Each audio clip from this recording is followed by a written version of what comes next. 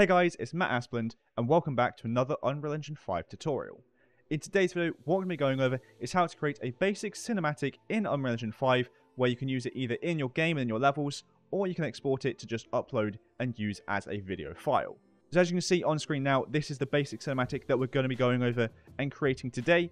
And if you do enjoy this and find it helpful, please do make sure to like and subscribe, as it really does help the channel out, and we're trying to hit 100,000 subscribers soon, so please do subscribe and share the channel as well if you do find my stuff helpful and useful.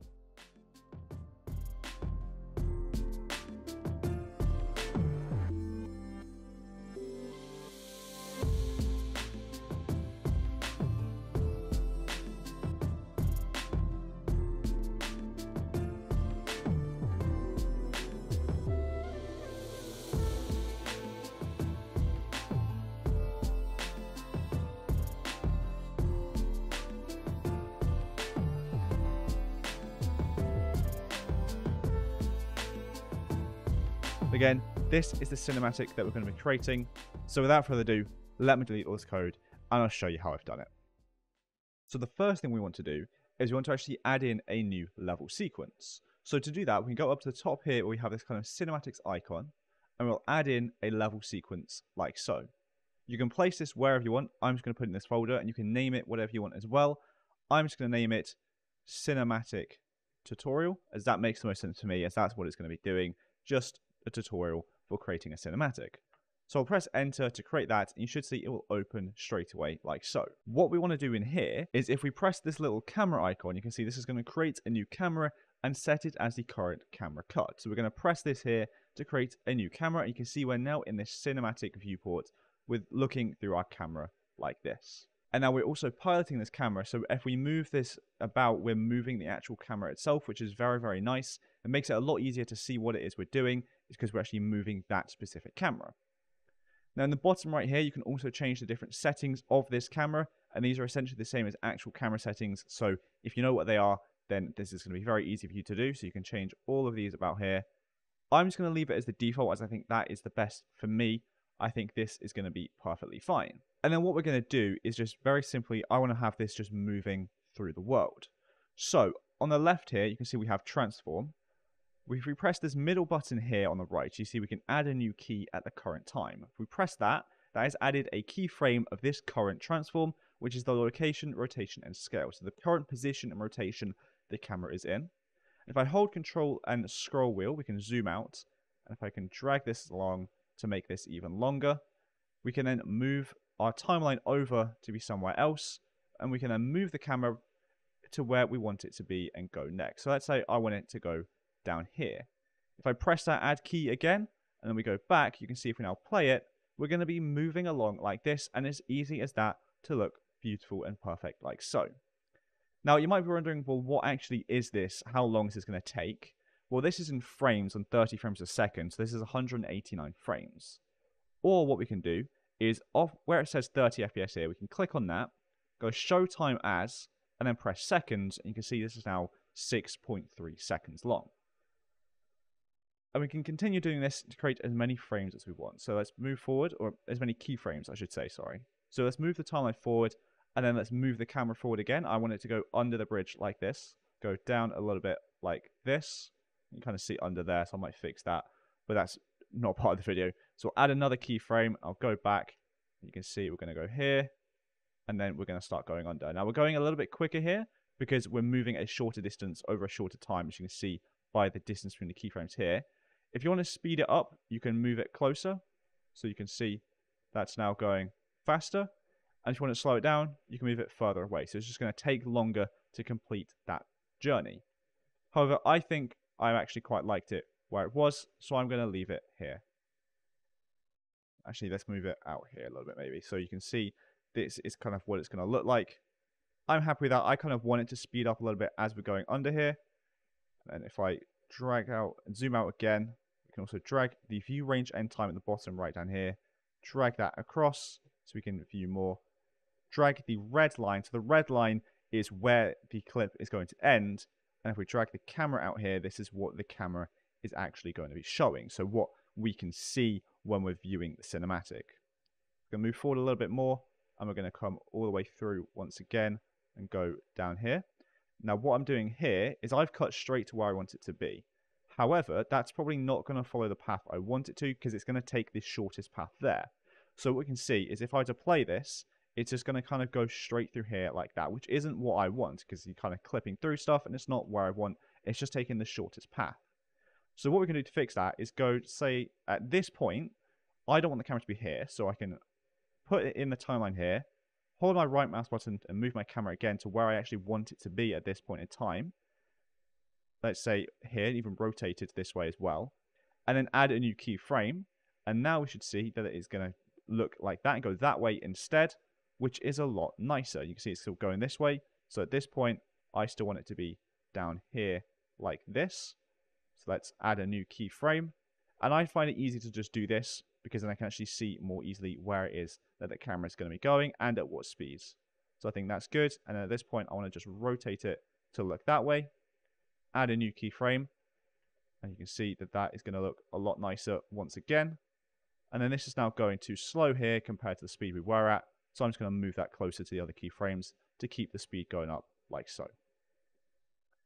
And then what I'm going to do is just go a little bit further out once again. I'm now going to take the camera up a bit. Let's say something like this. Add a new keyframe and we'll see what that looks like. And then what I'm going to do is I'm going to add in a camera cut. That is way too quick, so let me just slow it down a bit. And then I'm going to add in a camera cut to show you how that works as well. So that's still a bit fast, but I think it's going to be fine just for the purpose of the video. I'm going to keep angling it down like so. See, it's going to look something like this. So I think that is looking pretty good. And now I want to add in a different camera cut. So how can we do that? What we can do is go to where we want it to happen, and then we can add in a new camera like we did at the beginning. So pressing this camera icon, and then let's add in a new transform for this camera. Well, that's actually set to where we want the camera to be. So I want it to let's say all the way over here. Somewhere completely different. So let's say I want it to start down here, for example. So I've now got my camera down here. Actually, let's say here. The purpose of the video, I think this is fine. So we'll add in a transform here, like so. And then we'll move it forward a bit to where we want it to then be on the next frame. Or I need to move my timeline forward first, sorry, because you can see if you don't do that, it snaps back. So let's say I want this to kind of be going up, while also still looking down a bit though, like so, because I want to kind of get a view of the whole map. So let's say something like that, maybe. I think that looks good. This might be a bit too quick, but I just want to get those keyframes in first of all. No, I think that's fine. So we get something like that. And you can see we now have this new track here. You can see as we've got two keyframes in, we now have under the camera actor, we have this kind of grey bar here. So if we go back up to the top and see camera cuts, and we need to press this camera icon to lock viewport to camera cuts, we can then see if this is working. So let's go back here to view what is happening. We can see we're moving following this camera, and then we should have cut to that camera, but you can see it actually hasn't. You can also see in the preview up here, it hasn't changed, and that's because we're still technically on this camera up here. And the way we can actually make it change which camera it's using is we go back to where we want it to actually start using this new camera. So I want it to be here. This is where I want the change to happen. And once you're there, we can press this plus camera on the camera cuts, and then choose the camera we want. So for me, it's Cine Camera Actor 2 that I want to change to, and you can see it's now going to cut to it. You can see the preview has changed. And if we to view it, we're on this camera, and then we're going to change and cut to this camera. So you might not want it to happen specifically there because of the keyframes, or what I can do is I might move that keyframe out a little bit and move this one forward a little bit, just so that both cameras are actually moving still when I make the cut, so it feels more fluid. It doesn't feel like one's stopping. And there we go. I think that looks a little bit better. Obviously, it's not perfect, but I'm just making this very quickly to show you how you can do it. And then I think I might finish off this cinematic by just having the camera face the whole map. So what we need to do to actually move the camera again is make sure we select the new camera that we were using again, so we can actually move it. So we're piloting it, move the timeline forward, and then we can now just do what we want. So let's say we just want it to turn around and look like that maybe. We'll add in a keyframe there, like so. Is that going to be too quick, or is that going to look good? I think that's maybe a little too quick. So I'll just take that out to here. Let's see what that looks like. Is that speed going to be good? I think that's going to be fine. And then what we can do is then I'll leave it like this to play for another couple of seconds, and it ends at the red line there. So I think that is going to be pretty good. So that's 36 seconds long, But again, I think this is good. It's just a simple cinematic of moving the camera around, and we've also gone over 2 different cameras as well, so we can have different camera cuts. So let's go back to the beginning and make sure we view the camera cuts so we can view the current active camera. And let's hit play to see what's going to happen. So you can see we're starting up above this little pond, and we're slowly going down and going to be following the river along under the bridge. You can see we're slowly starting to speed up here as we get towards the bridge. And then we're following this down, still speeding up as we go around this little bend here. And then as we get to this where the river is dropping down again, the camera is actually going up, and we're now going to hit our camera cut, where this camera is now in the woods. It's going straight up, where you can now view the coastline and the beach, and then it's turning around to view the rest of the map, and also the little pond and river where we just came from, and the little bridge over there, and then it's going to end a couple of seconds later. So I think that is absolutely great. That's perfectly fine. I really like how this looks for me. And what we could do is even add in another camera cut as well, going down along this road if we wanted to. And in fact, I think I might just do that very quickly just because I want to have that in there as well. Let me just extend these over again. I'm going to add in another camera cut.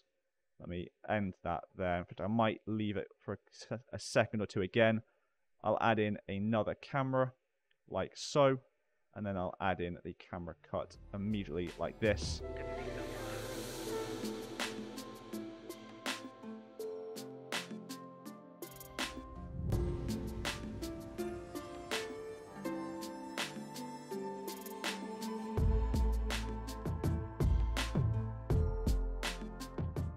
So there we go, I've now finished creating my cinematic and I'm pretty happy with it. So now that I've done my final pieces, I've gone through it, I'm happy with how it looks. Let's actually go through both exporting it and playing it in-game. So if you want to export this and use it somewhere else, or have this then as a video that you play in-game, what you can do is go up here and press the little clipboard icon to render this movie to a video or image frame sequence. You click that, and then here you can choose all the settings you want. So I usually leave these pretty much default. So video sequence AVI, no audio. And then the resolution, I like to change to 3840 by 2160, 16 by 9, as it's 4K, it's the size scale of my monitor. And then the output directory, you can also change to wherever you want as well, or you can leave it in the saved of the project. I'm going to leave it in saved. And then you can press capture movie. Everything else you can leave as default. However, if you want audio, you can obviously choose the audio that you're using. So for example, master audio submix would be the default. But once you're happy with that, you can press capture movie. Now what this is going to do is prompt you to save. You can save all of that, and then it should open up a little window where it's going to start going through frame by frame. And you can see this now in the top left. It's going through frame by frame, and you can see it's capturing video as well.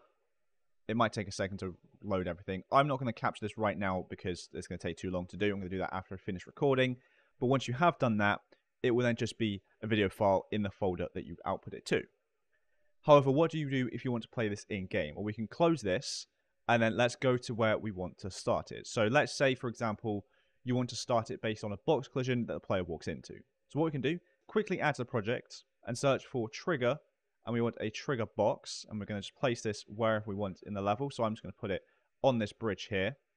I'll make this a little bit bigger as well. Let's just say 5. I'll make this a bit bigger like so. This doesn't have to be perfect again because I'm just doing this quickly. So we'll do something like that, and then we can open up our level blueprint by, we go up to the top here, and it's the button in the middle between of add and cinematics, and we'll open level blueprint like so. And then once we're in here, we can delete these 2 nodes here, minimize this tab slightly, and then we're going to want to select our cinematic in the level. So we can just search for it in the world outliner if you don't know where it is, and I named mine cinematic tutorial. You can see it there, and we're just going to drag and drop this into our level blueprint like so. Then what we can do is drag out of this, and we can just search for play, and we want the play out of sequence player. And this is all you need to do to play the cinematic, and you can do this wherever it is that you want to trigger it. So whether this be in a trigger box, or when you complete something, or when the player picks something up, or after a certain amount of time, for example, if you're on a timer, whatever it is, you just play these 3 nodes here. But for a trigger box, what we can do is select the trigger box in our level, and in our level blueprint, right click, and just search begin overlap. Add on actor, begin overlap, put that into play there, and now we can see perfectly that we are going to be able to play our cinematic, compile, save this, and then I will close it, and let's play the game from here. So I'll right click, play from here, and then we can see that when I walk into this box trigger, it's going to start playing the cinematic. Now you can obviously see my player still moving about here on the bridge, which is pretty cool. And if you don't want that, you can obviously just, disable the movement. But you can see that it's now playing this cinematic perfectly. See if I can jump down in front. I can't. But you can see this is the cinematic we created, and it is playing it perfectly. And so with that, I think that'll be it for this video, as we've done everything we've wanted to do. What we've done is we've gone over and created a cinematic in our game, ready to play in the level or to export, whatever it is that you want to do. But we've created a basic cinematic in Unreal Engine 5 where we can make it move, and we can add in camera cuts, and you can do anything else that you want with the camera as well. Essentially, any options that you saw in the timeline that we had open, you can modify using the keyframes that I was showing you and talking to you about as well. And you can see, once it's finished, we just get put back into the game here, like so. So thank you so much for watching this video. I hope you enjoyed it, and I hope you found it helpful. And if you did, please do make sure to like and subscribe down below, as it really does help me and the channel out a lot. We're trying to hit 100,000 subscribers, so please do subscribe and share the channel, as again, it really does help me. So thanks so much for watching this video, and I'll see you all in the next one.